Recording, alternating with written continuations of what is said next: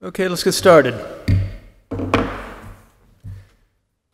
The Design Development Review Commission is made up of volunteers with expertise or interest in historic preservation and design. We generally meet on the second Thursday of the month to review cases. Staff to the commission are our urban design and historic preservation staff. They are available to answer questions if you have them, but please do not interrupt proceedings if you do indeed need to speak with one of them. The meeting generally proceeds with the staff calling the case and describing it. I will call for the applicant to come forward afterward to add to the basic description of the request if necessary, or if the applicant wishes to do so. If so, the applicant should keep the presentation to 10 minutes or less. The commissioners will then have the opportunity to ask questions. At this point, I will ask if there is anyone in the audience who wishes to speak for or against the proposal. Audience comments shall be kept to 2 minutes per person. If there is, the applicant will have an opportunity to respond, and this rebuttal shall not exceed 5 minutes. In most cases, we will make a decision tonight after all information has been presented. If your case is denied, and if you feel that our decision was made in error, you and anyone withstanding have the opportunity to appeal it within 30 days of the decision. If you plan to speak about a specific project, you must have signed in. The sheet is at the back of the room. Also, and so that members of the public understand, commissioners are under strict instructions to avoid discussing DDRC meetings and applications with members of the public or with each other outside of these proceedings to avoid ex parte communications. So if you wish to speak during the course of these proceedings, please stand and raise your right hand.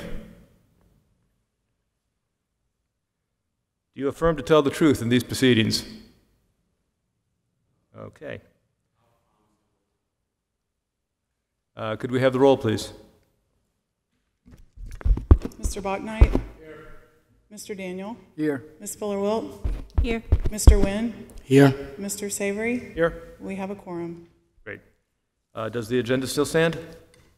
There have been a couple of changes since publication. On the historic agenda, case listed as number 5, 2730 Cypress Street, which is a request for certificate of design approval for exterior changes and addition in the Old Shandon Lower Waverly Protection Area A, has been withdrawn. And case number 6, 140 South Walker Street, request for certificate of design approval for demolition in the Shandon Community Character Area has been deferred. Thank you. And moving on to the consent agenda. The DDRC utilizes a consent agenda for those projects which require DDRC review, but which meet the guidelines and typically require no discussion. If anyone wishes to discuss an item on the consent agenda, I will ask that you speak up after the consent agenda is read, and we can pull the item for discussion onto the regular agenda. Staff could please read the consent agenda. The first case is 1701 Pendleton Street. This is a request for certificate of design approval for an addition in the University Architectural Conservation District. Case 2 is 3421 to 3423 North Main Street. This is a request for a certificate of design approval for new construction in the North Main Corridor Overlay District. And case number 3 is 1000 Hampton Street, request for a preliminary certification of the Bailey Bill. This is an individual landmark. And also this will include the approval of the April minutes. Does anyone wish to take an item off the consent agenda for discussion? If not, is there a motion to approve the consent agenda and the meeting minutes? Second? We have a vote, please. Mr. Bachnight? Yes. Mr. Daniel? Yes. Ms. Fuller-Wilt? Yes. Mr. Nguyen? Yes. Mr. Savory? Yes. Motion passes. And our first case, please. Let me please also add for the record that the minutes will be added. Okay. I asked for that in the motion, Very good. I think. The first case, this is on the urban design agenda, is 1041 Marion Street. This is in the City Center Design Development District, and it is a request for certificate of design approval for the replacement of storefront. Claire Tower is a 12-story residential tower with first-floor retail space designed by Lyles, Bissett, Carlisle, and Wolf, completed in 1949. The building is a good example of mid-century modern architecture and retains most of its original features, which represent popular modern building technologies and materials of the period. Included in your packet is a brief excerpt about the firm from a research report by Lydia Brandt, South Carolina Architecture Seminar at USC. It reads, based in Columbia, LBC&W was the South's preeminent architecture firm for 30 years following World War II. The firm designed some of the state's and certainly Columbia's most notable buildings in a range of interpretations of modernism. LBC&W was able to transform the built environment of the South into a modernist landscape. Their magnitude and versatility, coupled with their atypical organizational structure and breadth of work, gave them the competitive edge needed to reshape the skyline of the South time and time again. The application is a request to replace the existing storefront with a bronze-colored framing to match the Marion Street entrance that was replaced previously. Staff was unable to find a permit or a certificate of design approval on file, so it is unclear when the front door and the adjacent storefront and trim were replaced. And then following are the relevant guidelines from Section 5.9 of the City Center Design Development Guidelines. When an existing structure is to be renovated or expanded, care should be taken to complete the work in a manner that respects the original design character of the structure. The appropriate design guidelines in this section are to be implemented whenever a structure is to be renovated or expanded. And under 5.9.3, the third bullet is, where the original storefront is completely missing, extensive remodeling has occurred. The first priority is to reconstruct the storefront based on historical, pictorial, and physical documentation. If that is not practical, the design of the new storefront should be compatible with the size, scale, proportion, material, and color of the existing structure. While the thin aluminum framing that is currently in place is consistent with storefronts of this time period, it is clear that the existing storefront has most likely been completely replaced. In the historical photographs, there appear to be several storefront entrances on the first level, 3 on Senate, and at least an additional one on Marion, close to the corner. The concrete sidewalks still lead up to the glass in these locations. Currently, there are fewer storefront doors, and the ones that do exist are framed differently than what is shown in the photos. Since all of the evidence suggests that the storefront is not original, and since it is in very poor condition, the staff recommendation is to allow for replacement with a similar material and pane configuration as the original, from what we know from historical photographs. The applicant's request is to replace the storefront with a wider profile, dark bronze anodized framing, and a narrower pane configuration than what currently exists. Staff denied this request in that it was found not to meet the guidelines in Section 5.9.3, storefront renovation of the City Center Design Development Guidelines. The recommendation to the Commission is for allowable replacement with a thin profile, silver-colored framing with as few seams as possible, aligning the seams with the columns. And I believe the applicant is here to present their case, I think. Could the applicant come forward if you would like? I guess not. They're not here. Okay. I think we are then going to move into deliberation on the part of the commissioners. Any comments? One question, it looks like it's just a mishmash of a whole bunch of different things on the front now. Currently, So their proposal is to replace everything that's there except for the bronze existing door that was placed a few years ago? that's correct. Okay. Would this be on the rear side too, or just the 3 sides that are visible? I think all the storefront that is on the building. Okay. So yeah, and it's almost all visible from the right-of-way.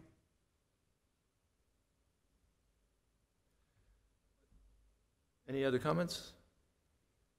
Well, I would like to say for the record that I agree with staff's recommendation, and although perhaps the building doesn't at first blush seem as if it's a historic building, it very much is. It's over 50 years old. It very much is a absolutely prime example, 1949, prime example of a mid-century modern building in Columbia that is eligible for the National Register without any doubt. Lyles, Bissett, Carlisle & Wolff was, to this day, still probably the most prominent firm that has ever existed in Columbia, and one of the most prominent firms that's ever existed in the Southeast, and this was one of their very, very first projects. So I think it's very important that new work that's done on the building should, as much as possible, emulate the original detailing and materials that were on the building. So I completely I completely agree with staff's assessment and recommendation.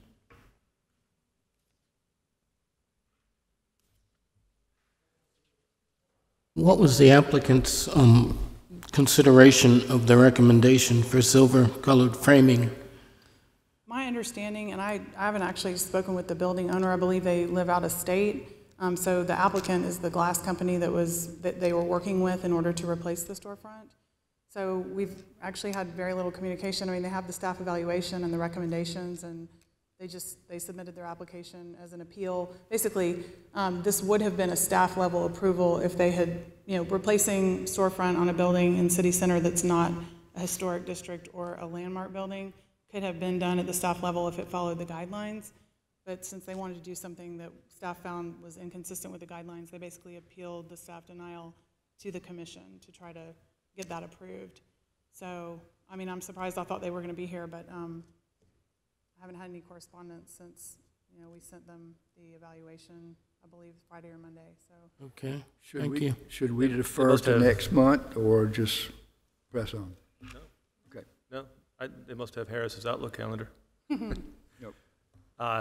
So let me ask a question about the motion that I'm about to ask. You have really two different things here. One is a recommendation of denial of the request. The other is a recommendation for something that would be allowable. Are we able to make a motion based on what would be allowable at this point so that you can move forward, or how do you? I think so. I guess I was hoping that the glass company, being the applicant, was going to be here to answer technical questions about maybe what they could do. I mean, technically, the request was denied by staff, so the application as presented, I mean, yeah, the request is to deny that, but I think it is reasonable to replace the storefront because it isn't original and because it is in poor condition, and just would recommend that whatever that is close as possible to what we can tell. And you're comfortable that if we were to make a recommendation for allowable replacement, that's narrow enough to be handled by staff? I think so, yes. Okay. Is any commissioner interested in making that motion? I would recommend that we deny the request for the Palmetto State Glass's requests for wider profile dark bronze anodized framing on the 1041 Marion Street address, as it is not in compliance with the guidelines in section 5.9.3 storefront renovations of the city center design development guidelines. I would also propose or recommend that they be allowed to work with staff for allowable replacement of a thin profile silver colored framing with as few seams as possible, aligning the seams with the columns. Second? Second. Any discussion? We have a vote, please. Mr. Bachnight? Yes. Mr. Daniel? Yes. Ms. Fuller-Wilt? Yes. Mr. Nguyen? Yes, Mr. Savory? Yes. Motion passes. Thank you. Next case. The next case is 1111 Bull Street, and this is a request for certificate of design approval for new signage. This also is an appeal to a staff decision in the City Center Design Development District. So this case is the WIS TV studio building, and for new signage, or its replacement signage, currently there are two signs on each side, or each street facing elevation, one each for WIS News 10 and one for Raycom Media. All four signs are routed aluminum wall signs with halo illumination, consistent with the City Center Design Development Guidelines.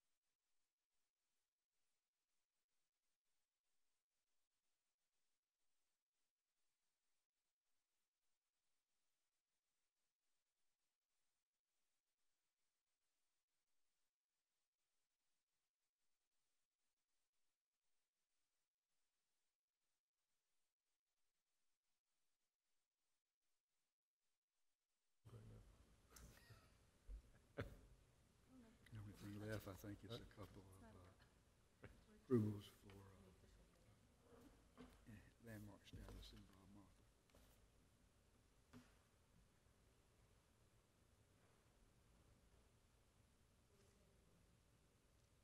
We're good? Okay. Recess is over? Let's come out of recess. Okay. Okay. So, currently, there are 4 signs on the building. They're routed aluminum wall signs with halo illumination consistent with the City Center Design Development Guidelines, which were permitted in 2015. The new signs are the same size and in the same location.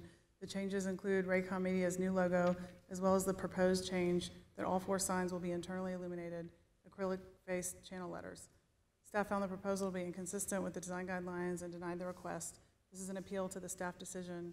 Below are the relevant sign design guidelines for City Center. The following materials are recommended for signs in City Center: metal, formed, etched, cast, engraved, and properly primed and painted or factory coated. Custom neon tubing in the form of graphics or lettering may be incorporated into several of the above permitted sign types. Individually mounted, internally illuminated channel letters and internally illuminated plastic-based cabinet signs are discouraged. Internally illuminated channel letters and other plastic or acrylic materials for signs are not allowed in City Center. The only exceptions are when the skyline provisions are triggered. This is a sign at the top of a multi-story building, more than 5 stories tall. And then illumination. If the sign can be illuminated by an indirect source of light, this is usually the best arrangement because the sign will appear to be better integrated with the building's architecture. Light fixtures supported in front of the structure cast light on the sign and generally a portion of the face of the structure as well. Indirect lighting emphasizes the continuity of the structure surface, and signs become an integral part of the facade. Backlighted solid letters are a preferred alternative to internally illuminated letter signs. Signs comprised of opaque, individually cut letters mounted directly on a structure can often use a distinctive element of the structure's facade as a backdrop, thereby providing a better integration of the sign with the structure. The internally illuminated channel letters are inconsistent with the design guidelines. Alternatives to illumination could be indirect lighting, halo illumination, similar to what is existing, or exposed neon tubing. And then 6.3, wall signs. Signs should be located where architectural features or details suggest a location, size, or shape for the sign. The best location for a wall sign continues to be a band or blank area between the first and second floors of a building.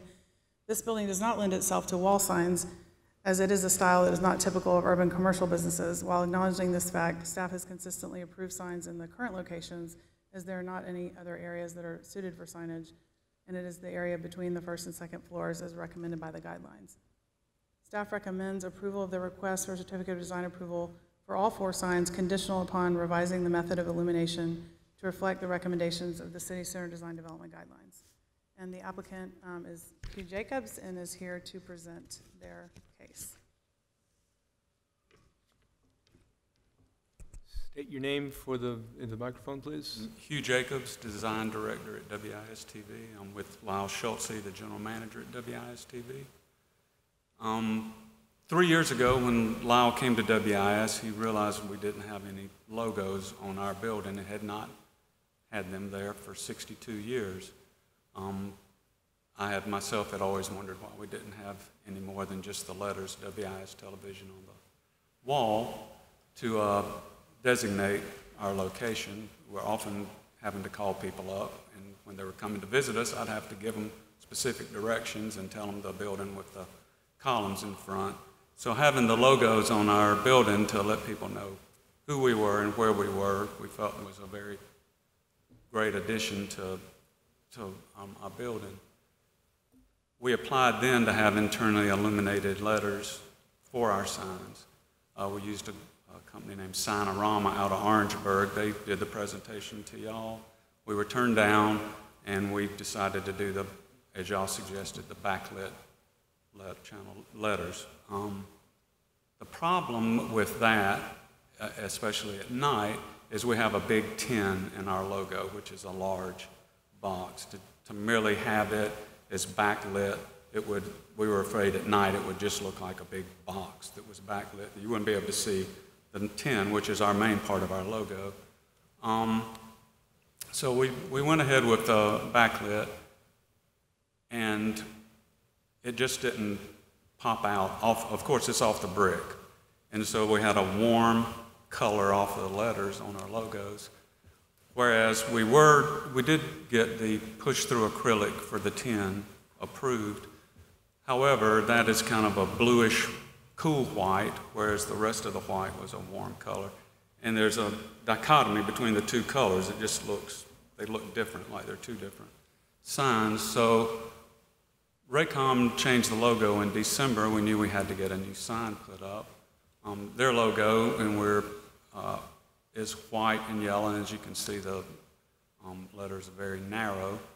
So when we realized we had to put up a new Raycom logo, we decided we probably should see if we could get internally illuminated letters, hopefully to make our logo show up better in the evening, especially the Raycom logo. When we had that problem the first time, when we were not happy with the backlit letters, we were told that we could put a acrylic or metal backing on the two logos to get a little more reflection off of the backlighting. The problem was then we would have these huge dark black or brick-colored plaques behind our logos, which we felt took away from our building during the daytime, because it would be covering up most of the brick between the two windows on both sides. So we ruled against that. We were told we could build lights off of the top of our building, but when we went in and photoshopped and looked at what the lights hanging off, pulling down off of the top of the building, we weren't real happy with how that would look from the street. So when we decided to do this, we decided to look at your regulations, and we did see that, and talked to several people also, that although you discourage internally illuminated letters, we couldn't find that it was actually completely not allowed. We don't feel like the internally lit letters we actually think they would look better than what we have up there at night now.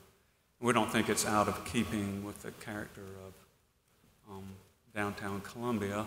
We don't think it's garish or gaudy. We think it would actually look nice and more elegant than what we have now. So we're just asking to be allowed to use the internally illuminated letters if possible. Thank you. Is there anybody here who would like to speak in support or opposition to the applicant's proposal? Okay. Comments from the commissioners, please. Staff, can you put back there's a picture here that shows what's proposed. Do we have one that shows, I ride by it all the time, but I don't remember. You don't have one at night that shows existing, do you? No, there's not one that shows the current nighttime illumination.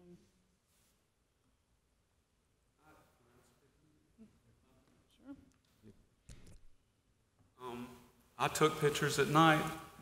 They didn't look the photos, no matter how I took them or the lighting I used, I couldn't get them to actually replicate what they look like at night, so I did not include them in this.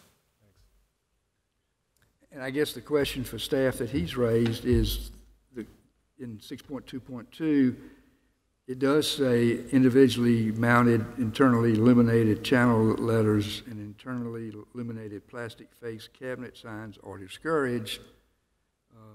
Further comments, it stated that these are not allowed in city center. So I think one or the other is wrong. They don't seem to. Well, I guess I'll just chalk it up to, these guidelines were written 20 years ago, and I think that most of staff would agree that the word discouraged is really unfortunate because it's not clear. And in order for us to be clear, making decisions at the staff level, we don't allow for them. So we have never written staff level approvals for internally illuminated channel letters since the district was put in place that I'm aware of. So that's just, again, a consistent. If you look at a strict interpretation of what we actually have to follow, then all it says is discouraged. Right. So, I mean, I guess the argument would be, like the evaluation says, the only exceptions have been at the top of a multi-story building where you literally couldn't see any other type of illumination, so those are where exceptions are made. I mean, I guess discouraged is a word that, I mean, you have to do something with that, so we discourage it. We don't permit them at the staff level, which is why the board is here to make those kinds of exceptions if you feel that this warrants an exception.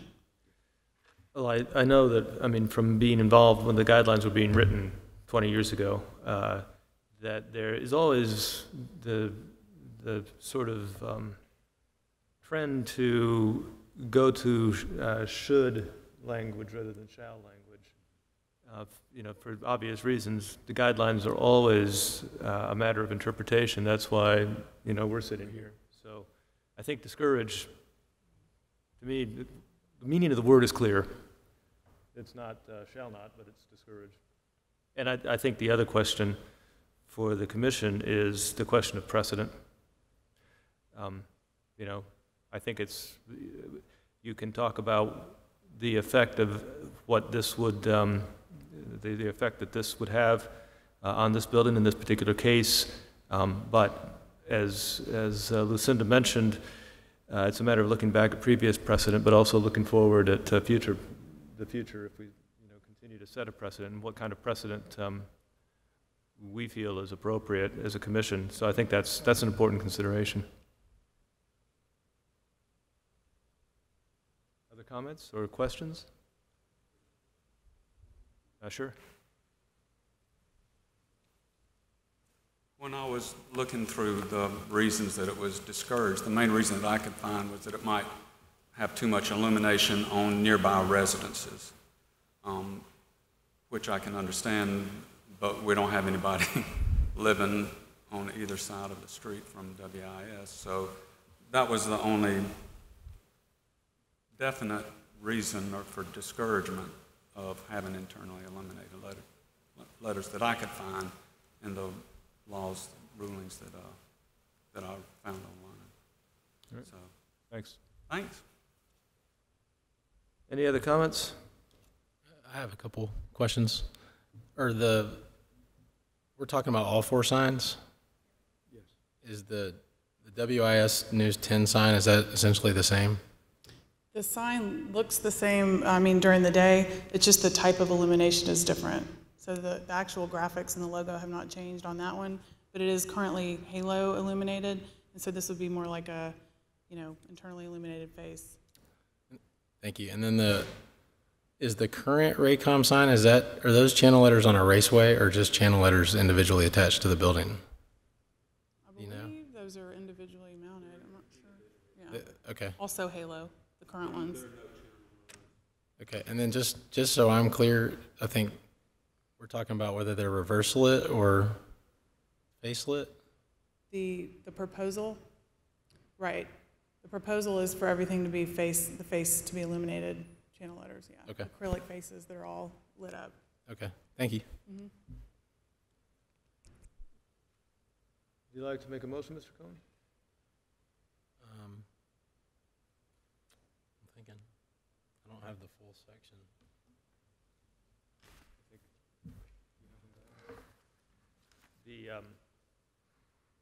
It's on should be on the handout, but that's what you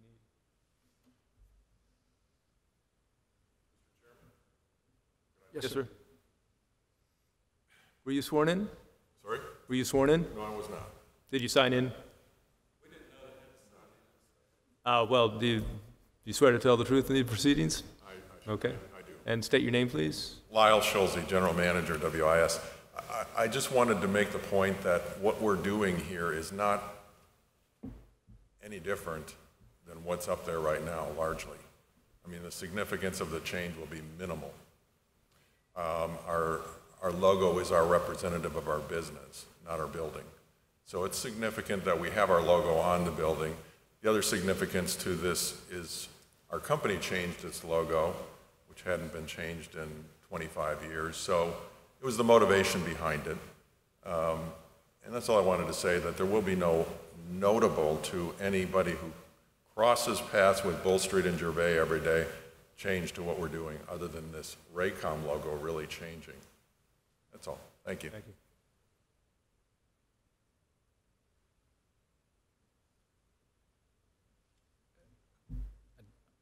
I do have another question. Please. If we are in fact making a substitution, then I would tend to feel is an improvement. Is there precedent for Well, allowing one and the same to proceed? what staff has said is that there's not, that it hasn't been allowed before. Okay. Correct? Is that right? Correct. I'm not aware of any exceptions that have been made for this particular one. Again, except for the skyline provisions, which those have been done at the staff level. So I think, I mean, the recommendation from staff would be, particularly with the Raycom, I think the nighttime picture, I think that type of illumination could be achieved with an exposed type of neon tubing, which is in line with the guidelines, as opposed to having an acrylic face. And, you know, the concern, of course, is, like you said, making an exception. If it's made, that's up to the commission, but I think the condition, or the reason for that should be clear, so that we're not just opening the door for every business who wants one, you know, to have one. I actually did have another question. Is how much yard do you have from the face of the building to the sidewalk?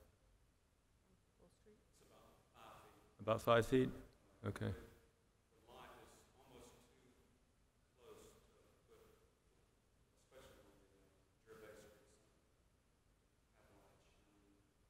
But it could be done. But you could, I mean, it could be done. It could be done. Okay. I just want to clarify that. Any more comments before we move to a motion? Are you ready? You want to? Put me in the hot seat. Somebody else?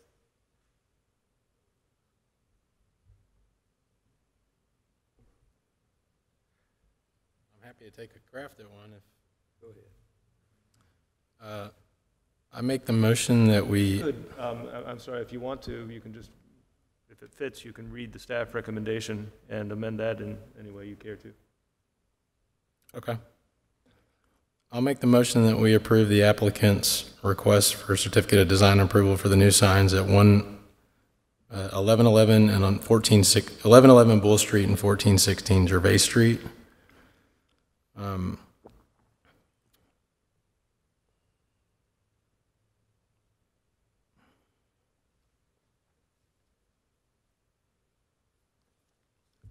I would make the motion that we approve them as submitted, based on the particular exception that to me they appear to be presented almost distinctly the same except for the change of the Raycom sign. I don't really know how to craft this. Well, what do we, Just think about this for a minute if I need to clarify. discussion? I'll second that motion. Any discussion?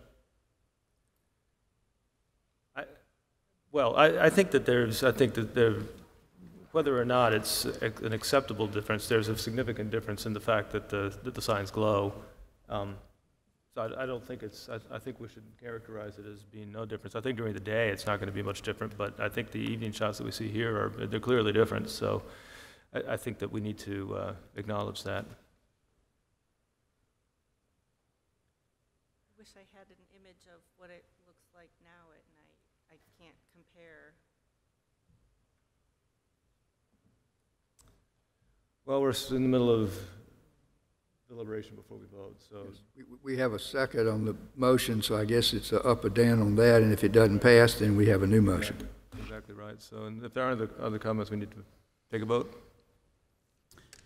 Mr. Bachnight? No. Mr. Cohn?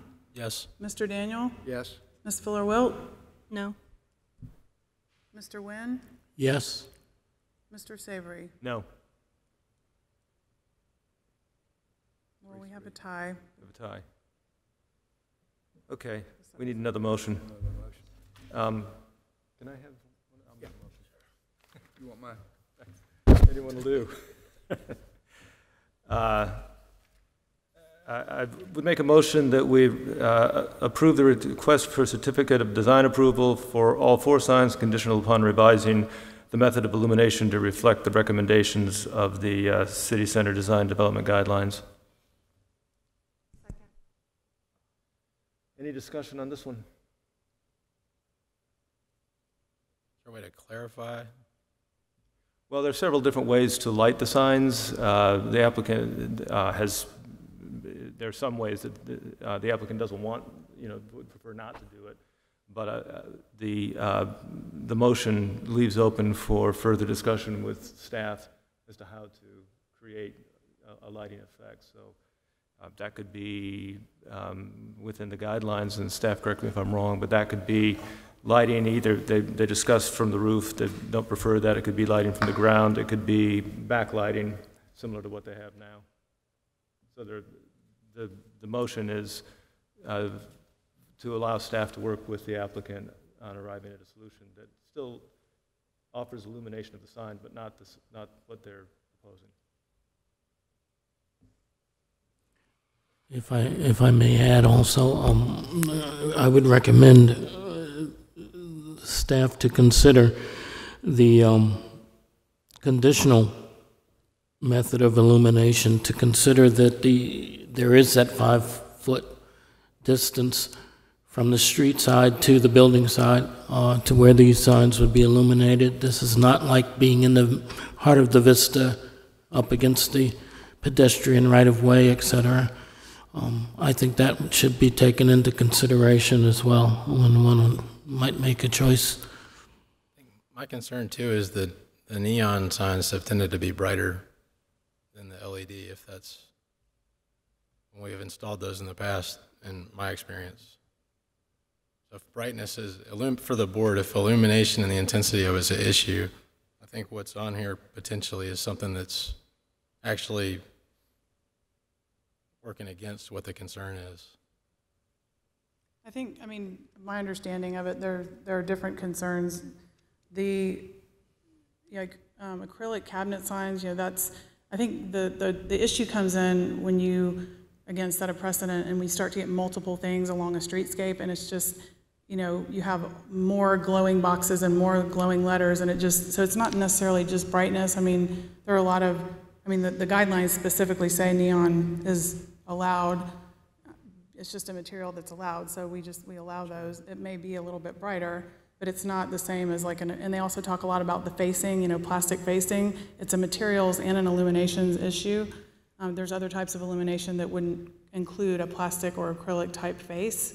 So we're sort of dealing in some ways with 2, violations of the guidelines. So it's the internally illuminated part, but it's also the plastic facing part. So exposed neon would provide, I think, a brighter answer, but it would be in line with the guidelines. Again, I think that, in my mind, I'm most concerned about precedent, about future implications on future signage. Well, anyway, any other comments before we move to a vote? Okay, let's try this one. Mr. Bachnight, Yes. Mr. Cohn, No? Mr. Daniel, No. Ms. Fuller-Wilt, Yes. Mr. Nguyen, No. Mr. Savory, Yes. and we have Okay, another tie. another so tie. the motion- Well, somebody else has another idea. We need another motion. Or further discussion before we make a motion.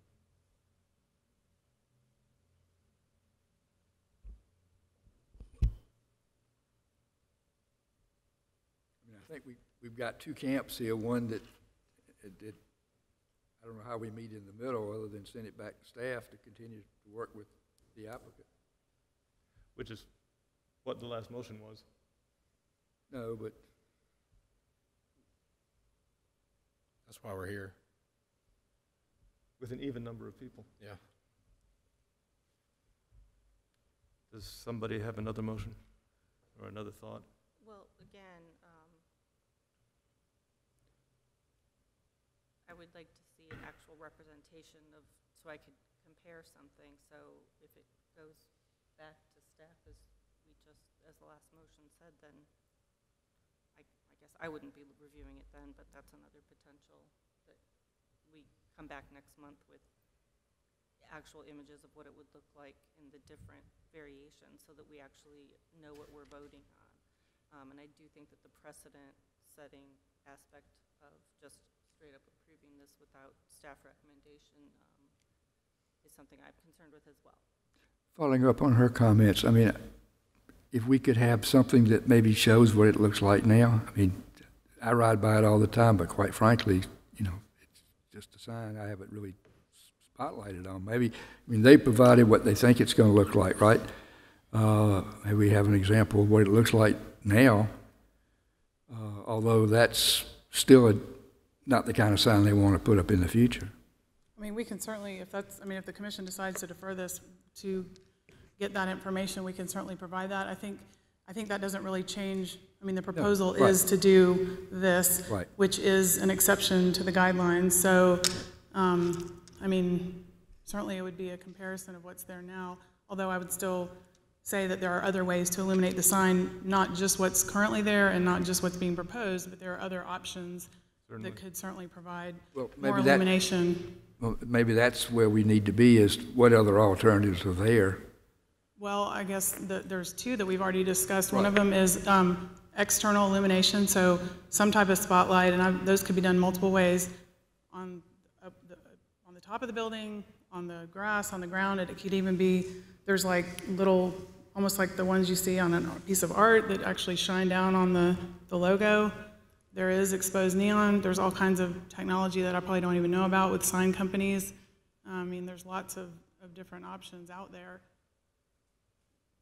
Probably stuff that's not specifically addressed by our guidelines that are 20 years old, but certain things, you know, are pretty, I mean, I think there's newer versions of exposed neon that may be more technologically advanced that have that same look. You know, looking at these images, I mean, I don't find them offensive, although they are brighter than what's there now, and that certainly will be the case at night. In terms of wayfinding, we all drive by Google these days, so I think that there's signage is already there. But I think aside from that, in my mind, what I envision is if we approve this, then another applicant will come with signs that are 8 feet by 10 feet, that are fully lit and bright, and we don't have information. We typically don't get information about the foot candles of a sign. This, I think, potentially, I don't think, it would potentially open the door to a next applicant or the one after that asking for something that's much, much more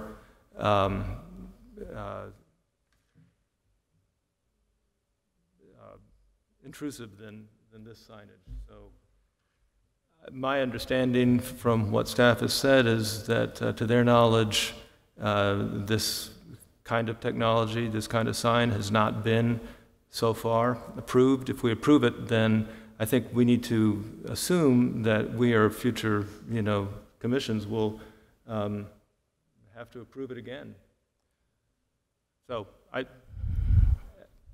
that's my concern is really based on precedent and future implications.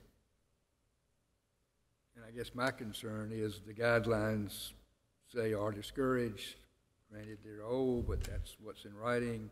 If there's a problem with that, it needs to be updated to reflect present-day terminology. So. No, that's true too. But that's my concern too. Still have to make a judgment. I think if it was 20 years ago too, one of the concerns used to be that most of those signs were lit fluorescently or with neon tubes that used to go out. And I think the technology's kind of surpassed the potential of this guideline, but I think there's also there is the materials issue. I mean, these internally illuminated signs do have acrylic faces, and that is also, that's even more clear in the guidelines that that's something that is not, I forget the language, but I mean, I guess I would argue if discouraged is not the same language as not allowed, but at the same time, I feel like if it's discouraged, then there should be a real reason why the commission would approve something that's discouraged. I mean, aside from just, this is what the applicant is asking for. I think for it not to be a precedent for future cases, we'd have to exactly explain why this particular application gets an exception. I think so. And I don't see a particular reason that it would get an exception that then wouldn't apply to future applications.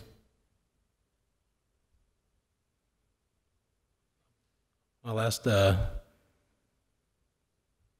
point would just be, I think in this particular instance, we're almost substituting equal size signs that appear to be the same. You're right about that. It's not like they're coming for something significantly different or that is arguably less attractive than what's there now. Well, I don't think it's the size that's the issue, or even the graphics, because I think you're absolutely right about that. It's the fact that it will, completely glow from inside. I mean, I think and it's the acrylic material. It's just something that is in the original language of the guidelines that is discouraged. And I'm not saying that that I'm not making a value judgment on the guidelines themselves. I'm just saying that it has been discouraged. In the past, this type of signage hasn't been approved. If we think that it's time to change that, that's another statement. Or if we think that there's an exception, whereas this can be, we can approve this, but it's not going to apply to maybe future applications that seem to be garish and seem to be outside of the spirit of the guidelines, then we can state that that exception exists in this particular case, but I don't know what the exception would be. These may be entirely different situations, but St. Peter's has a sign at the corner of their church across from the library that is more of a sign to show what events are going on at that facility. How is that one lit in relation to how this one is lit? I believe that's like a message board, an LED message board. Yes. And those have been allowed on occasion, but that is it's not an internally illuminated acrylic face sign. I mean, message boards have been allowed. Again, that was something that wasn't specifically addressed in the guidelines, but they do have a dark background and individual, like LED lights. It's just a different type of sign. It's a different material. It's a different type of illumination. And I think, too, I guess... If I'm not mistaken, please correct me or refresh my memory, we recently had a bank located in the city center that was internally illuminated, did we not? You had a request to request appeal a staff from decision, and that request was for two things. It was for the size, it was the height of the freestanding sign. Right, it was also street level. Materials and internal illumination. The request for the internal illumination was not granted. Okay. They are doing an aluminum sign, and the height was brought down. I don't remember off the top of my head what the height was.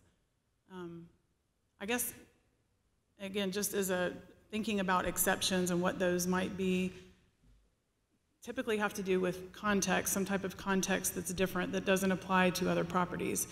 This is it's a corner property. It has two major street frontages, and the sign is between the first and second floor, which is generally where signage is recommended to be. So I guess thinking about future signs, this is a very common placement for signs in a very visible location. If it were a business that were maybe, at the back of some parking lot where they're just, you literally couldn't see it, that to me feels like a sort of reasonable, unique situation where they're, so I guess that concerns me because this is a very visible corner with a very prominent location and a very typical placement for signage. So let's go back to that one. That's the NBSC at Pendleton and Sumter. And that is not an internally, maybe it's not internally. It's aluminum cabinet with push-through letters, which are allowed. So, and that's always been allowed, aluminum facing. It is at a major corner, similar to this location. Right.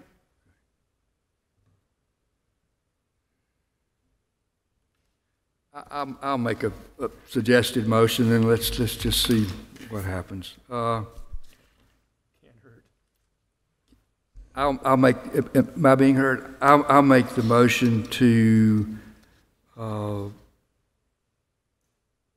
support staff's recommendation, approval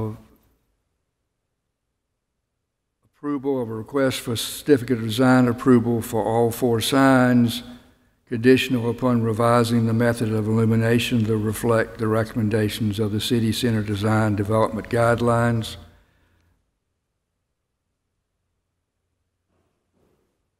Pertinent to section 6.2.2. Is there a second?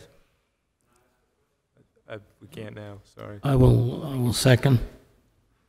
Any further discussion? Let me add that onto that. In keeping with the recent decision in the NBSC new sign at the corner of Sumter and Pendleton Street, in which internally illuminated letter signs were not approved. Second. Second the amendment. Any further discussion before we vote? Let's have a vote. Mr. Bachnight, Yes. Mr. Cohn, No. Mr. Daniel, Yes? Ms. Fuller-Wilt, Yes. Mr. Nguyen, Yes. Mr. Savory. Yes. Motion passes. Okay. Thank you. Thank you. Next. Staff can review it with you, and I think they're very clear on it, and make sure, I don't want to make a mistake. Thank you. Next case, please. So this is 1633, 1635 Main Street. It's a request for recommendation for landmark status. As a request for landmark status, the commission is asked to make a recommendation for approval or denial to City Council, as City Council will have the final decision on whether or not this building becomes a landmark. This particular building was constructed in 1873 by John C. Seegers as a saloon. Staff has found that this particular building meets Group 3 landmark status for criteria 1 and 5. Criteria 1 states the site of events or homes of men, etc., that are interesting locally. This building was owned by Seegers and his partner and son-in-law.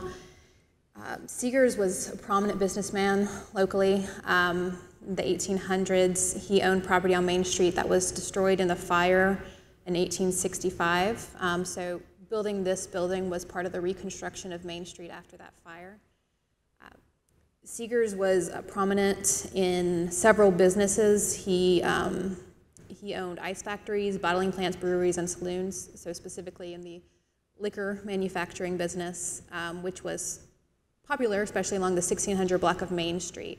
And so this particular building was a saloon, operated as a saloon until the liquor laws changed in 1892, which prohibited all but the government from selling and manufacturing liquor. But even after that, Seegers remained a prominent and prosperous Colombian through his other business ventures.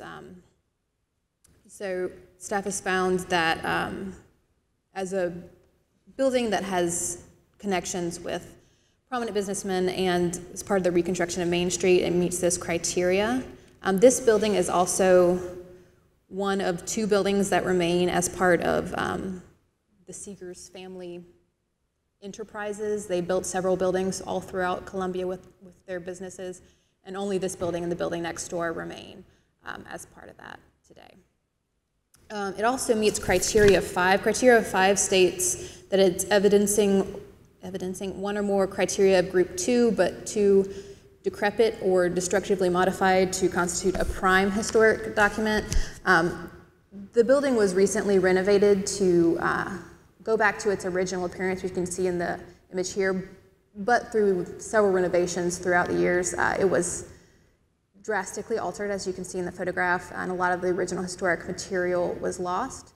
So the facade you see today is a reconstruction, which is why it's not considered a prime historic document, but it does meet the criteria for 5. So staff finds that it meets criteria 1 and 5 of the city ordinance and for Group 3 landmark designation and recommends a recommendation of approval. And that is it. Yeah, applicant like to speak? No? Okay. I mean, I'm a frequent flyer. Y'all know as much about my family as I do. I think this is a wonderful thing to do. You may know that our building on Washington Street that my partners and I bought several years ago, over 10 years ago, is the first modern facade to have been protected. And when I came before the DDRC, I was asked by one of the commissioners, "Are you sure you want to do that?" And I said, "Absolutely." And I applaud.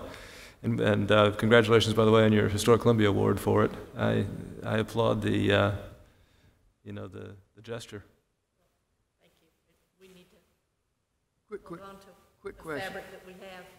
Do we know when the top part of the facade was removed, or? Yeah, I was about to. I don't know when it was removed, but we attempted to duplicate it exactly as it, in these pictures, and I don't know what the picture is on the left, but this one was 1880, and it was there then, but That's when the 70s. the 70s, I don't know. I wish I did. I don't, he also was in the legislature for 5 years and head of the penitentiary system. That he did a lot of stuff. And for the record, state your name so we have that. Oh, I'm Martha Fowler, Thank you. his great-great-granddaughter. Thank you.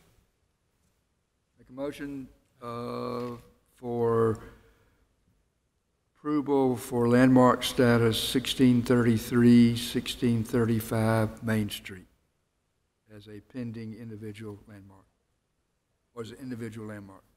Is there a second? Second. Any discussion?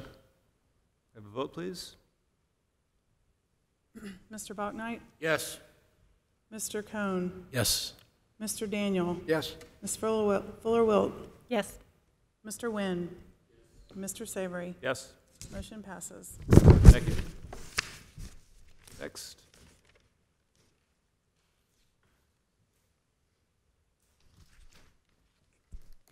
Good afternoon. The final case is 1637 Main Street. This is a request for recommendation for landmark designation, Group 3. Section 17691D, Group 3, consists of structures or sites which round out and extend the material, visual history of Columbia when added to Groups 1 and 2. They evidence one or more of the following criteria for selection. 1637 Main Street.